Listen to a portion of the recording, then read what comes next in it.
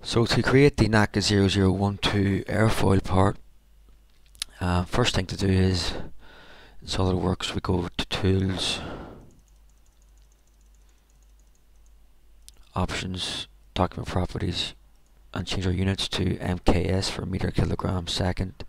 So we're in SI units, click OK.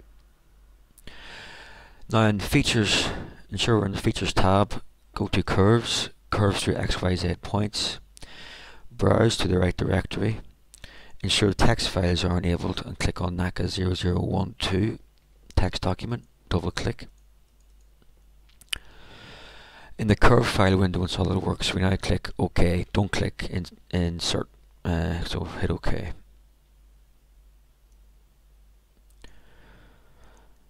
You can then zoom out and press Control F, Control 1 on the keyboard to get front view.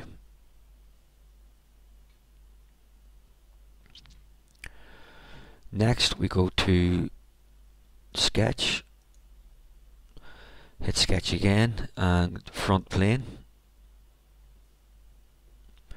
then Convert Entities, select the edge of the airfoil and hit the green tick for OK. And next we click on this black edge of the airfoil, we right click that, or left click, doesn't matter, and in the existing relations window we delete the relation and then hit OK.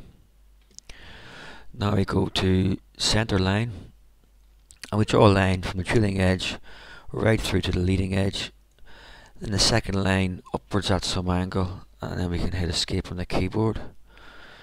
Hit Control on your keyboard and select both lines and ensure they are perpendicular, and then hit OK. Now we can define a dimension of the airfoil. So the chord length is 0.15 meters or 150 mil.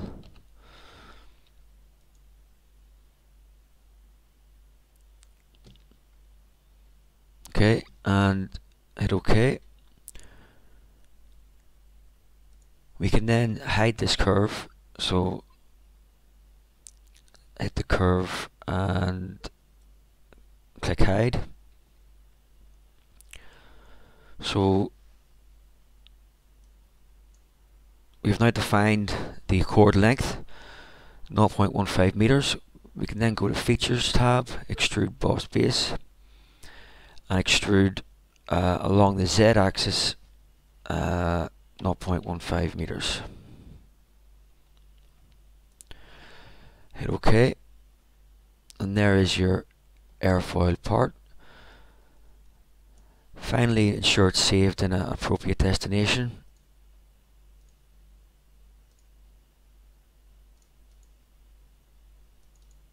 So label it NACA 0012 part file and save. Okay, great, thank you.